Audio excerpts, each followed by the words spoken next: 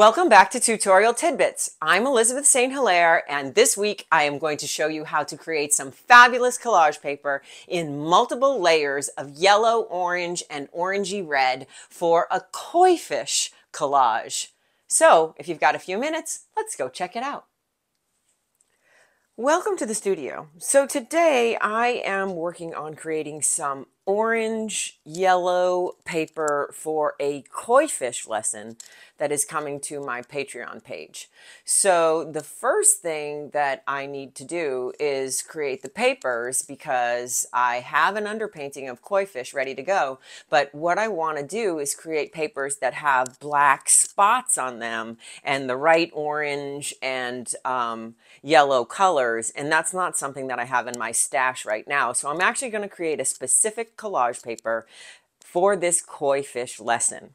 So I'm using my 9x12 rice paper, Yasutomo rice paper, sketch paper pad, and this is important because I'm going to be soaking color through the back. I'm going to be gel printing on the front and then soaking color through the back, and only rice paper will do that. Your typical art paper or your copy paper or your basic papers are not going to soak color all the way through. The rice paper is very highly absorbent, and that's why I love it for collage, because it glues down beautifully, because the absorbency of it really takes the glue and then it glues down flat. There's never any wrinkles or bubbles or cockling when I use this paper for my collages. Also, this is a sturdy rice paper, so when I soak that color through the back, it's not going to fall apart. A lot of rice papers that you buy online can be very thin like tissue, and when you try to gel print the front and soak color through the back and do a lot of layers on them, they'll either stick to the plate or they'll tear because they're so thin. So this is a very durable, strong, highly absorbent rice paper, so it's great for this technique, and it's also great for using in collage. So I'm going to take out 2 sheets because I'm going to have prints and ghost prints, and it's going to be, hopefully I can create 2 full sheets of paper for my koi fish. So the first step that I'm going to do, the colors that I'm using, by the way, it's very hard to see these colors because they and the plate are well loved. So what I've got here is pyrrole orange, cadmium red, cadmium yellow medium, dairy light yellow, and pyrrole red light. So that's an orangey red, a golden yellow, a basic yellow, and an orange. So I'm going to start with my lightest color. So if I'm going to arrange these in order of light to dark, I'm going to go from the cadmium to the dairy light to the pyrrole orange to the pyrrole red light. That's a natural progression from light to dark. I don't really want my my paper to be too much of the red tone, so I'm gonna go sparingly with this at the end. I really want to kind of keep it in like an orangey koi fish feeling. So of course the first thing I always do is start with a light colored solid. So I'm gonna put out the cadmium yellow and roll that out on my plate.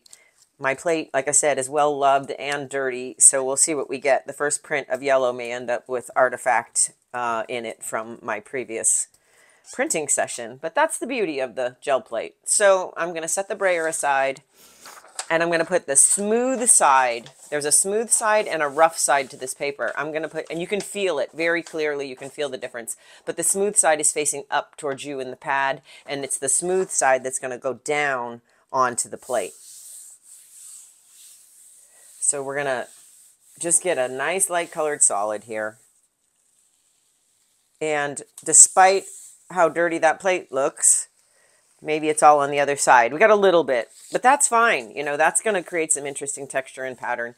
And so now I've got this nice cadmium yellow sheet.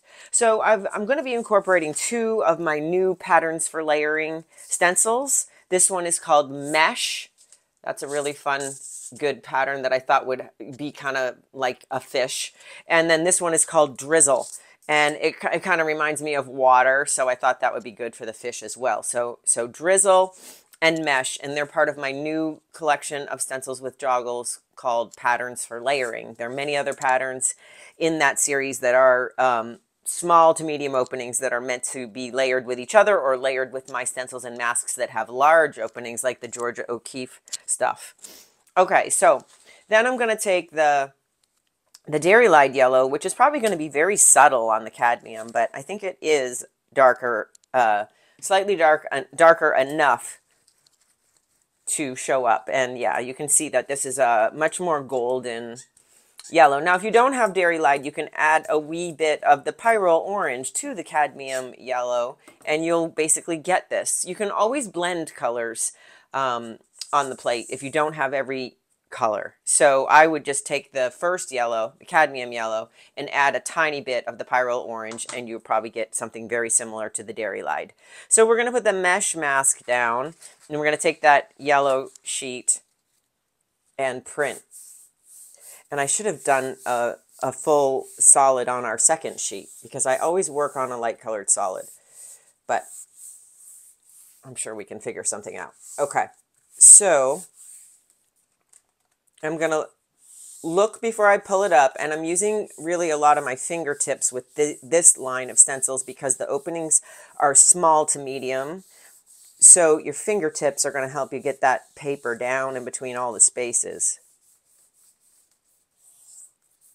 And that's another thing I really like about the rice paper is it's very malleable, so it will easily go down in between all the spaces of a small stencil because it's a nice flexible paper. Okay, so here we go. Look at that. That's beautiful first layer. And now we've got the ghost print. So what I'm going to do with the ghost print is rather than transfer it immediately, I'm going to let it dry, and then I'm going to put the lighter cadmium yellow over it, and then we're going to print it onto the second sheet. So we can be making ghost prints and prints on 2 sheets. It does not take long for that to dry. So I'm going to put that yellow out. I think that this may still be a little wet in the brayer, so I'm going to roll that off. Not too much, but I don't want this yellow to be made darker so that we lose that pattern. Okay, so we're keeping the second yellow nice and light with a clean brayer. And we're putting that over the ghost print. And then we're taking the second sheet, smooth side, down to the plate. And we should get a print that looks very similar to the first one.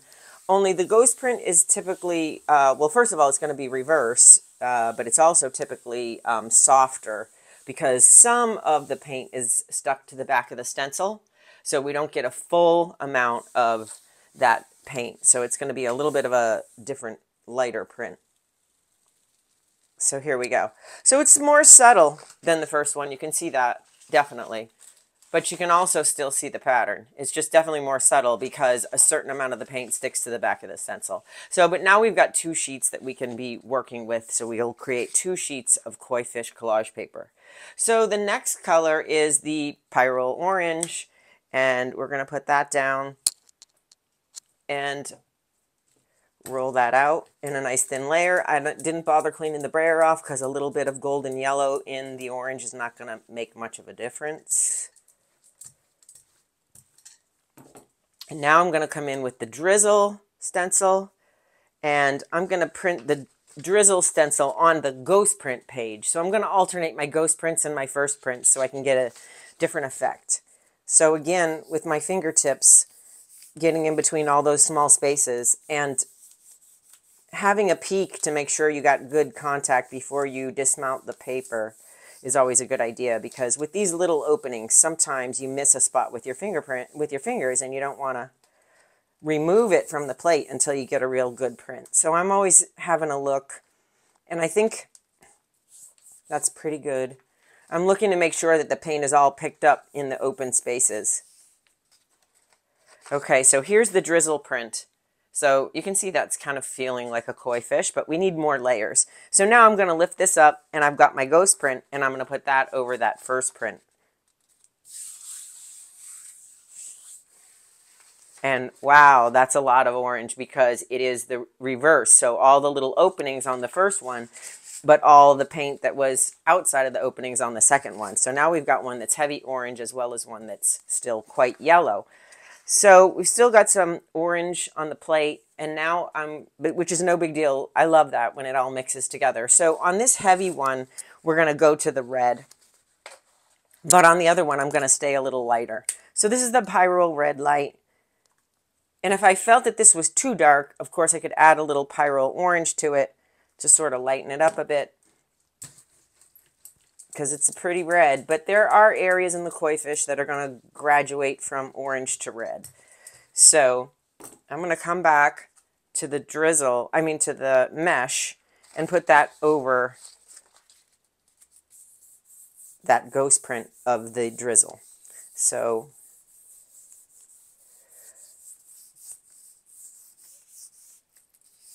now how I'm going to add the black spots to this paper for the koi fish is really fun and something that I'm going to share on Patreon in a video form, but I will tell you that I am going to paint my toes with black gesso, and then I am going to step on this paper. And the prints formed by my toes in the black gesso will become the black spots on the koi fish. I love doing this because it puts a little bit of me into the koi fish, and also your toes are going to be all kinds of different shapes of circles, not perfect circles, not like bubble wrap or a bubble blast stencil that has perfect circles. Your toes are all going to be at different angles and different shapes, and they're going to make really organic shapes for the koi fish. So that's going to be fun, and I'm going to do that with this paper as a last step, and I'm going to do that as part of my Patreon lesson. Wow, look at that. That's fantastic. Look at the layers and layers of color in there. I love it. Okay, so now we've got a ghost print, and on this one, rather than print this straight forward, I'm going to print this in different directions. So I'm going to keep moving my sheet around and just shift so I can get sort of a fractured version of this pattern. So I'm just rotating and picking up the ghost print and moving it around. And so this is a whole different way to print the mesh stencil instead of straightforward. So we kind of fracture the pattern and it looks a little less uniform than here. So now we've got some of this stuff left, and I feel like we could come back with yellow on top of this and see what happens. So let's use the Dairy Lied yellow because that's sort of the golden yellow. And we're going to put that over the remaining pyrrole red, and I've still got pyrrole red in my brayer, so it's making it a little bit more orange than I had hoped. And I'm going to come back with the drizzle, and I'm going to put that over this one first so we can use the ghost print, which is heavy coverage on that one, because I think the small openings on the first one would probably not show up as well. So we're going to put the small openings on this sheet and then the ghost print on that heavy coverage sheet. So let's see how this Dairy Lied yellow stands up over the dark. It's a little hard to see, but I feel like it is definitely adding texture. Of course, yellow is a lighter color than the red-orange, so it's not going to show up as well, but it will have a certain amount of effect. I think you can see it in there. It's hard to discern exactly what this layer was, but it is adding depth. So now we're going to lift this up, and we've got that heavy coverage ghost print, and we're going to put that over this one.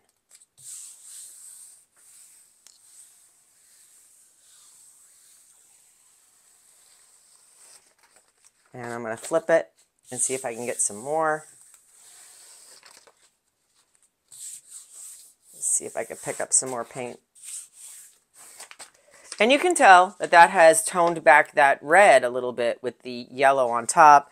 So this time I'm going to come back with the cadmium yellow, the lighter yellow, and see if I can get that to stand up at all. And I'm going to roll the brayer out on a clean piece of paper so I can make sure that I don't tint that yellow.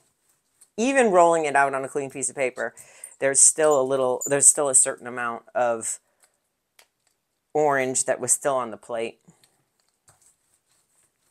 Okay, so that's pretty light yellow. And we're going to come back with the mesh. Now you can see that it is the layering that creates the beauty of these papers. I'm always going to go for 3 or 4 layers. That's how you get really rich, textured, patterned collage paper with a lot of depth, is to do a lot of layers. And these stencils, these patterns for layering stencils, are really great for that. the key to beautiful collage paper like this is layer, layer, layer, layer. You've got to do 3, 4, 5 layers to get those complex patterns and patterns that look like beautiful texture, such as what we're doing for koi fish. So when you think you're done, do one more layer. With, like I said, with each other or with stencils and masks with larger openings. So, oh, I love that. So the cadmium yellow, that lighter cadmium yellow, even though it's a lighter color, there's a little bit of opaque quality to it, just a little bit. But you can see that with it spilled over this container, you can't completely see through it. See, there's the half of the golden logo, but you can see that it is a little bit opaque. I mean, so it is going to show up to a certain degree over a darker color. So here we go. Look at that. Beautiful. Wow. Now we're really getting some koi fish color. And again, I'm going to take the ghost print of that one and put it, this time I'll put it straight on this one, but I could fracture it and move it around again. But I think I've got a pretty good fractured pattern underneath there. And here I've got another great koi fish color. I'm going to flip that and press it again, see if I can pick up more of that yellow paint. So here we go. We've got 2 really nice multi-layered pieces of paper that are going to be great for koi fish. Now, I've got this one, they're kind of very similar in value. They're great 2 different colors, but they're very similar in value. So I'm going to come back in on half of this sheet and darken it down with the pyrrole red light, because in my shadows on my koi fish, I'm going to want a little bit of a darker color. So I'm going to leave the yellow in the brayer. It's going to lighten it up a little bit. Let's put this over the whole thing, and we'll do half on each sheet. So here's a tip of a nice way that you can darken down a whole print. I'm just putting out a thin layer of that pyrrole red light. I'm just going to take that and print it right over part of this sheet. Just straight up. And you see that now I have automatically a darker version of this. I don't have to create a whole new print. I can just put a layer of dark over, and because of the translucency of the paint, I still see all the patterns. So let's also do that on part of this sheet. And I'll be creating myself instantly some darker paper for the darker areas of my koi fish. So now I've just created myself a bit of darker to go with my other papers, my other tones of yellow and orange. Okay, so now that we're done with the gel plate, our next step is going to be to flood some blue color through the back of the paper so that when I tear it, I'm going to get blue edges. So that way I can tear the orange paper to have a blue edge where the fish meets the water. And that'll give me sort of a soft edge feeling and make the fish feel like it's in the water because it's going to have a bit of blue on the edges. That really works out well for the koi fish. So I'm using manganese blue. I've got a sheet of shiny palette paper here, and I'm going to flip the paper over. I've got some water, and this is a process of just using water and the fluid acrylic manganese blue. You have to get the blue color watered down enough to soak through the rice paper, which doesn't take too much water, but more than just straight paint.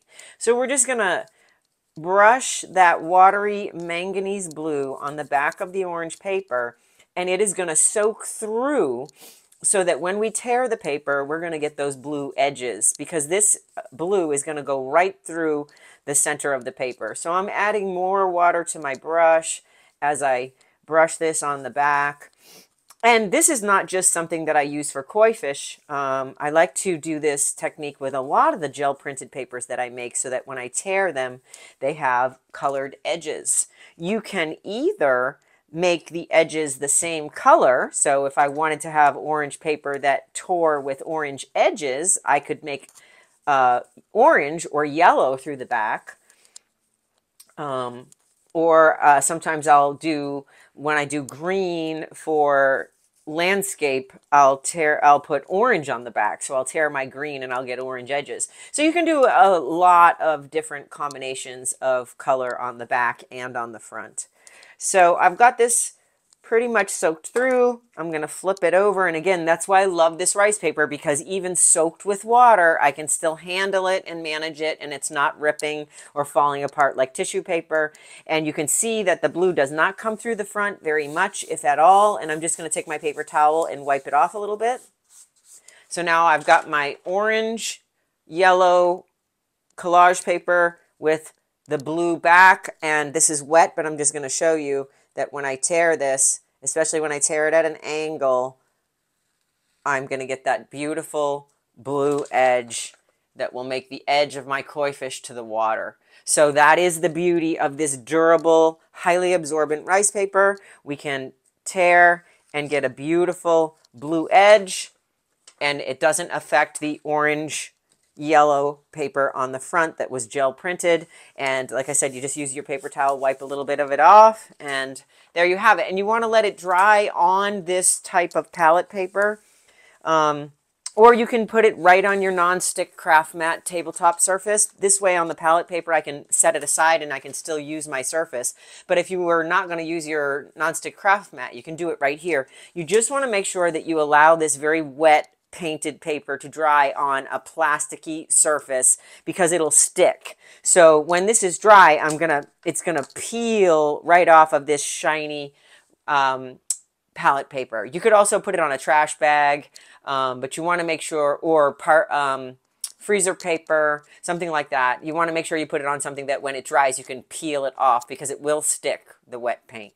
So once this dries, I am going to paint my toes and walk across it with black gesso, and then I'll have my black spots and my koi fish paper with my blue edges. And come on over to my Patreon page and check out the lesson on how I will apply this paper to create realistic koi fish.